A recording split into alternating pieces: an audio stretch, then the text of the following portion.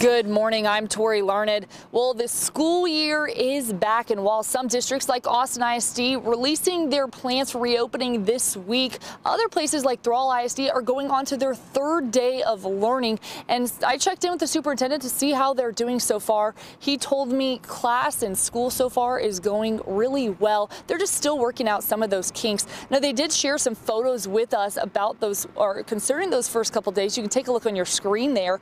Hooker says all the students did a great job wearing their masks throughout the day, only having to give out a few reminders to keep them on a couple times. Now, lunch was trickier than they expected, so they made some adjustments there.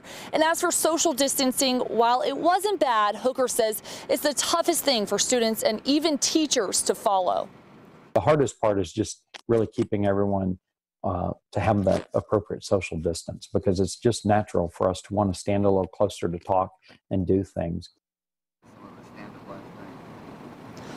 Hooker told me online learning needs a little bit more work. He believes students and teachers have the resources, but there's a lot of training that goes into a full virtual model, and it was tough for teachers to learn it in the span of time that they had. Now, obviously, it's going to take more than 2 days to really see the results of their plan, but they said going forward, the next steps for them is to look at after-school activities and how they'll roll those out, and that includes sports. Reporting in Central Austin, Tori Larned, KVUE News.